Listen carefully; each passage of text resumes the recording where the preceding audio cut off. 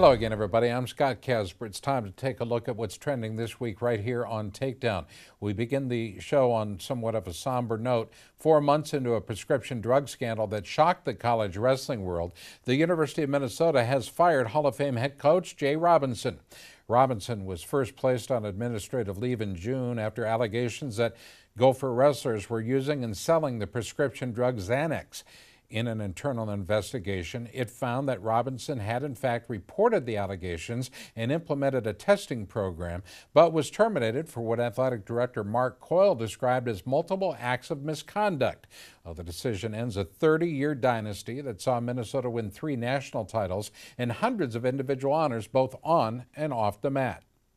Based on the university's investigation and through my own conversations with Coach Robinson, I've decided to terminate his contract with the University of Minnesota effective immediately.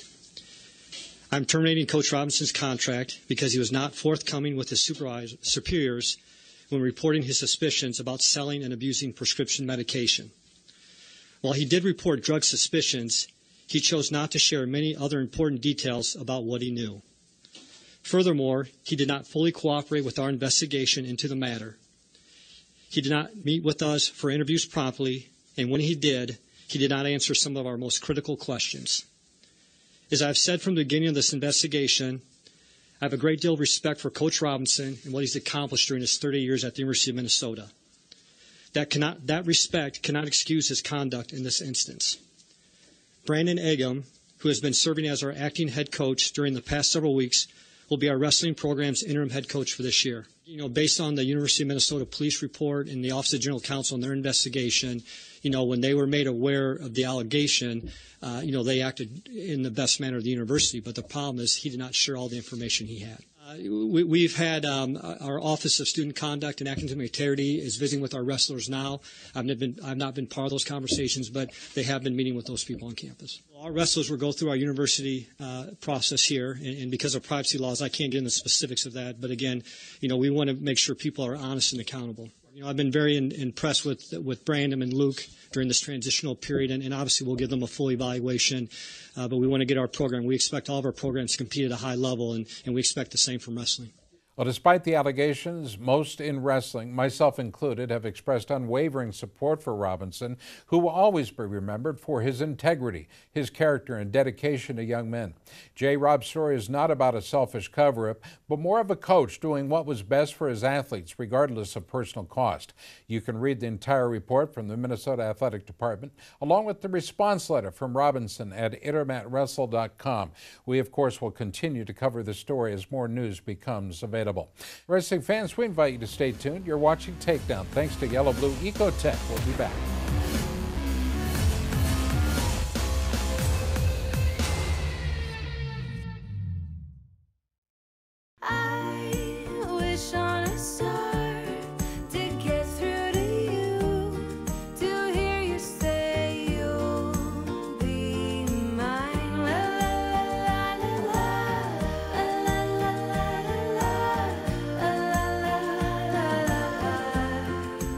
Right now, get any large original or flatbread Supreme Pizza for only $13.99.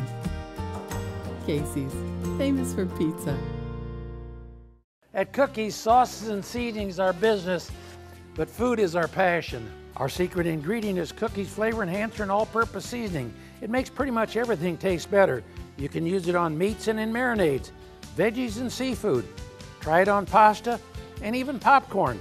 Pick up a bottle at your local grocer and enhance the flavor of your favorite foods.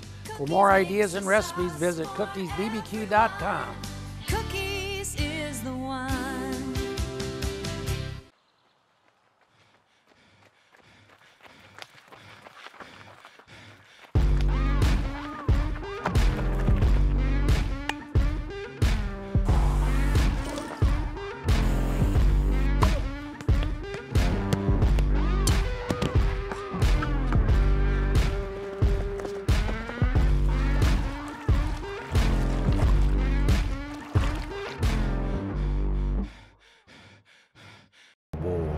For generations.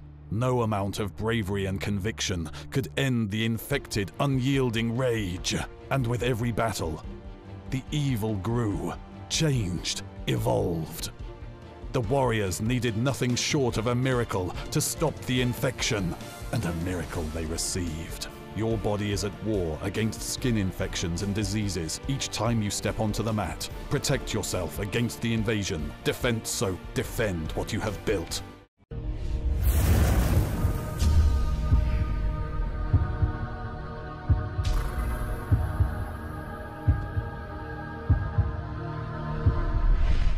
Well, from 197-pound national champ to Olympic bronze medalist, Jaden Cox has done it all over the last 6 months, but the Missouri senior is still far from satisfied. The Missouri Network's Ben Arnett recently sat down with Jaden to talk about life after the Olympics and his return to college wrestling. A question I'm sure you've been asked many times in the last couple of weeks is when it was over and all of the hullabaloo at the end of the match was decided and you were the bronze medalist, what was that feeling like when it hit you? It was awesome. I don't know if I could say that it was what I expected because I didn't really know what to expect. But I do know that I was overwhelmed with joy, with pride. I knew that I wanted to go share it with my family, and I wanted to share it with everybody else. And it was just a remarkable feeling to know that I had gotten to the podium. We all grow up with the Olympics and seeing so many iconic images from over the years. Is there anything you wanted to do if you medaled that you got to do, whether it was on the podium or in the moments after the match, or anything that you pictured yourself doing that you got to do? I got to hold the flag, I got to wave it around. I think that was the biggest thing. I got to carry basically, the symbol for my country in my hands, on my shoulders, and that was a pretty awesome experience just to get to do that in victory. What's it been like since you got home? It's been busy since I've gotten home. Busy, but lots of fun. I've been trying my best. I've gotten to experience something. I've been blessed to be able to experience something that a lot of people may never get to. Winning a medal, let alone going to the Olympics. So I really try and share that with everyone. So I'm really trying to share my experience and share what I've accomplished with everyone. Not so much to show my face, but necessarily more so that other people can have at least a little bit of a glimpse or a taste of what it feels like, and what it's like. So I hope that I can share that with everyone. You are so very outgoing, and I got to experience that last week. My daughter and I were just walking through, and I was going to leave you alone, and next thing you know, you're wanting to see her and everything. And where does that come from for you to be so outgoing and to want to share all this so much? One, it comes from understanding that my path and my journey is not one walked alone, and nobody's is ever. So understanding that the interactions that you have with people impact their lives, and also understand that how they interact with you impacts yours as well. Amid all of this, I mean, I don't know if everybody realizes that classes here at Mizzou started like the Monday after you won the bronze medal, the day after the closing ceremony. So going back to last spring, you won a national championship, you went right into qualifying. Have you had a moment to breathe and take stock, or have you just gone right into the semester? Well, I already had the chance to breathe. I experienced it and I enjoyed it, and I had a couple days where I was traveling, and then I'm breathing right now as it is. I'm not wrestling right now. I get a whole month off. I won't ever lose the memory of what happened, but I do need to move on from what happened, and I believe I've already done so, because now I have to take the mentality I take on the mat and put it in the classroom. This is a team that seems like it is built to be one of the best in the country. And what are your main points of emphasis being a senior and having this team that collectively has put in so much work and has so much potential as you start your season? What are those main points of emphasis for you? Well, I think a couple of my main points, especially for the team, is that each day you come in, you have to have purpose. You have to come in and practice with a purpose, whether it be, I'm going to get better at this, or I'm going to do this, or I'm going to get better at this. Have a purpose behind it and attack what you're doing. I honestly think from a team aspect, we don't need to focus on anything as far as a MAC conference championship or going undefeated in duels or anything like that. Those are things we've already done. We've accomplished it. All right, we've reached those heights. It's time for us to reach a new height, and that's an NCAA championship. That's our only focus. Forget everything else. I'd give up a conference title to win an NCAA title any day, and I think anybody would. What do you think are going to be the differences between Jaden Cox the junior and Jaden Cox the senior? The areas I'm trying to grow in is more dominance. That's really where I'm trying to grow. I think last year was a big confidence boost for me, as far as especially coming off that sophomore season. But I think this year is just coming off more dominance, more pressure, and being a wrestler that no one's seen before. As far as coming out and being the aggressor and being the guy that you just can't hang with. I don't take anyone lightly, which is why I have to train twice as hard to become what I want to become, because I have to prepare so hard for these guys. And I think with the summer I've had and the past achievements I've had, that it puts a target on my back. But it feels really good to have that target on my back, because it's just another thing to drive me and push me. Speaking of, it seems a long way away, but is Tokyo 2020 on your radar? I would say yes for now, but 4 years is a long time for things to change and minds to change and everything. So I'm gonna say yes with a grain of salt. I love wrestling. I love what I'm doing right now. But like I said, whatever I decide to do, whatever I can fully 100% put my heart behind is what I'll do. And if I can't fully 100% put my heart behind wrestling in Tokyo 2020, then I won't. But if I can, then I will. And that goes as for anything else in life. If whatever I choose or decide to do, I will do it to the best of my ability. That's how I work. Special thanks to our buddy Ben Arnett and the Missouri Network. You can, of course, find more great features from the Tigers Athletic Department at the address you see on your screen. Well, the Oklahoma Sooners have a brand new head coach. Lou Roselli is live right after the break. You're watching Takedown, thanks to Casey's General Store.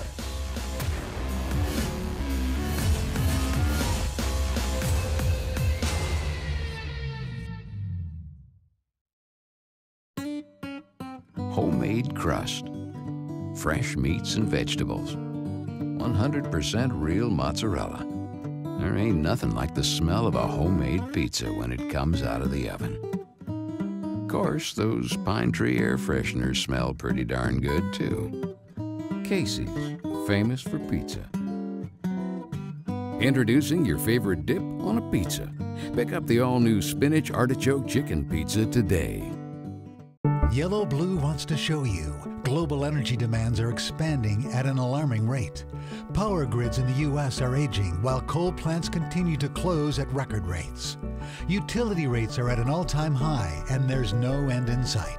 If this concerns you, call Yellow Blue, delivering products and services that are not only green but cost-effective. You can be independent, safe, and secure. We'll show you how at yellowbluetech.com.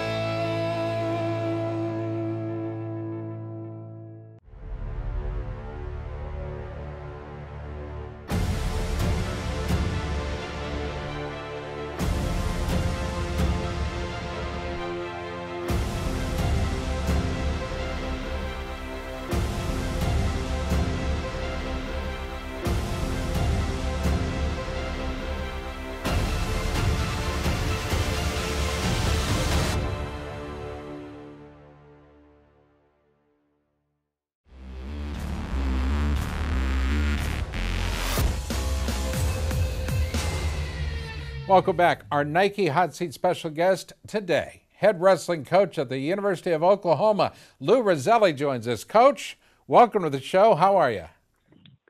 I'm doing great, Scott. How are you? I'm excited. Let's talk about how it all went down. How did it happen, first and foremost? Well, I think I got a call while I was in Rio, and they called me to see if I had an interest, and of course I did. And maybe spoke one more time while I was in Rio, and then when I got home, they asked if I could come on in and visit. certainly did, and it was all a quick turnaround. So, then on Sunday, obviously they gave me a ring and selected me. So, Joe Castiglione gave me a ring, and here we are, in a position where we're in a very storied program. I'm excited to be here, and they had some other good candidates, and we're just going to be going forward. And I'm trying to lock down some assistant coaches and moving forward in the job. Lou Roselli, our guest. Lou, when you think about a program like this, surely there are a lot of candidates that are lining up wanting the job. You've put in your time as an athlete. You put in your time as a coach. Your last stop, Ohio State. I mean, what you did with Ohio State as an associate head coach especially was nothing short of phenomenal. This is a building process. Apparently you get it. Can you talk about your time at Ohio State with Tom Ryan? Well, it was really a good reunion, a good mix of people, that made Ohio State excellent. It was never one guy, and I think everyone that's been around the program understands that.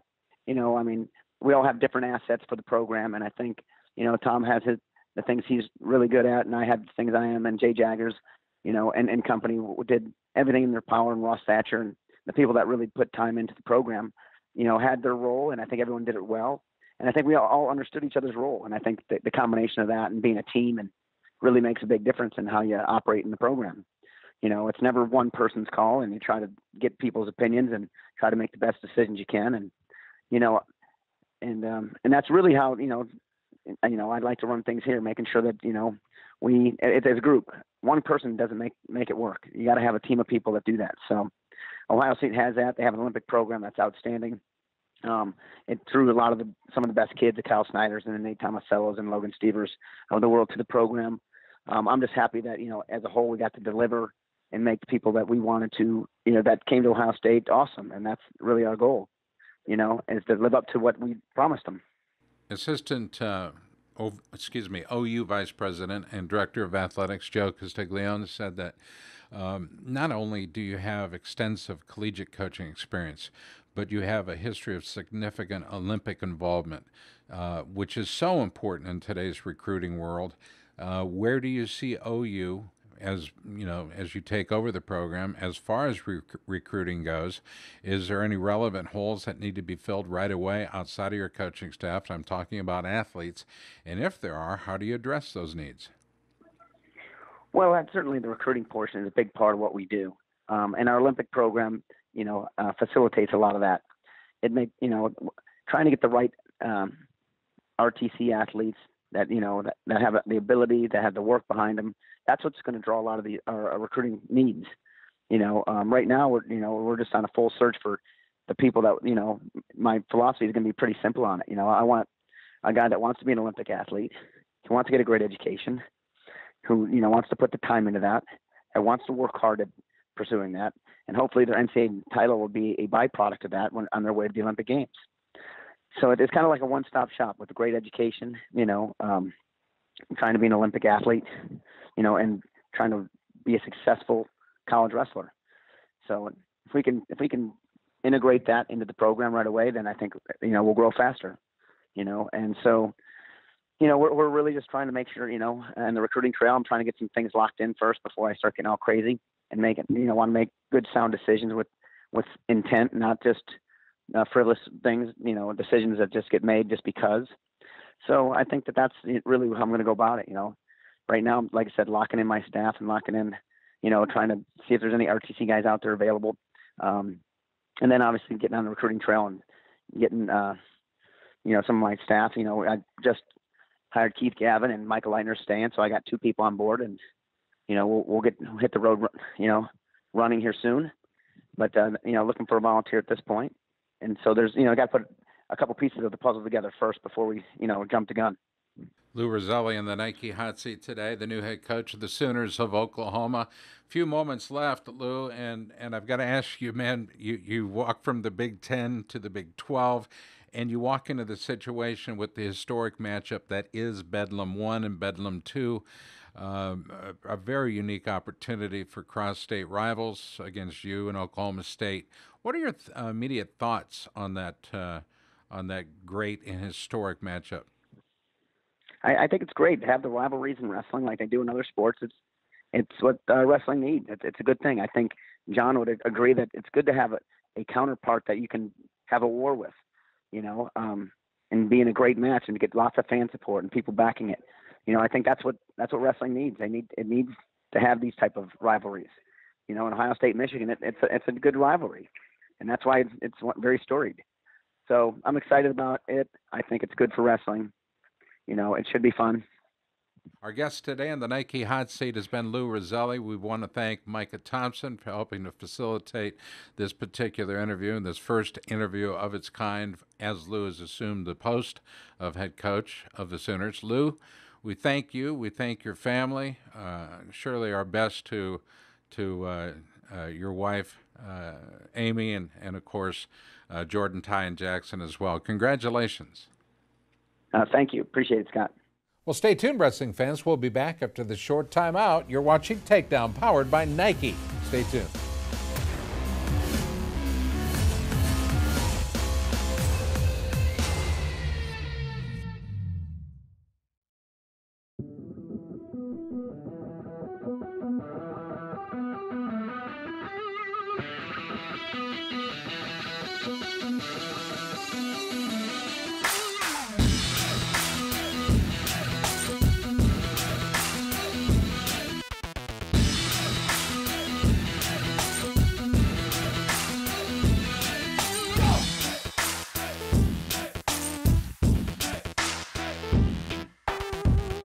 Yellow Blue wants to show you 3 great ways to make your home more comfortable. Install a hybrid solar home system utilizing solar power in the day, battery power at night.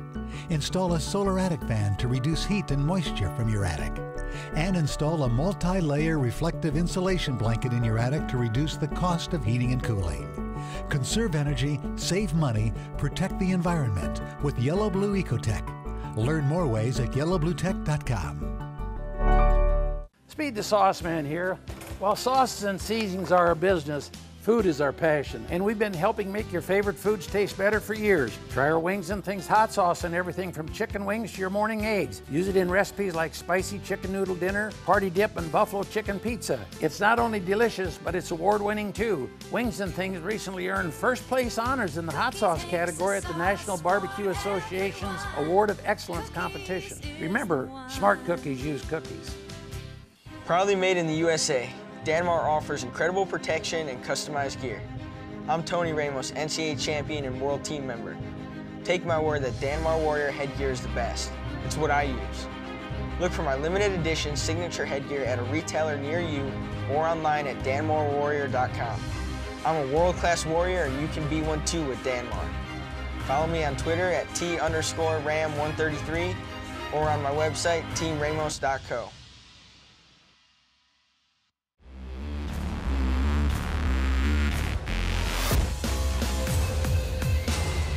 Well, to be a winner on the mat or in life takes a lot more than just skill.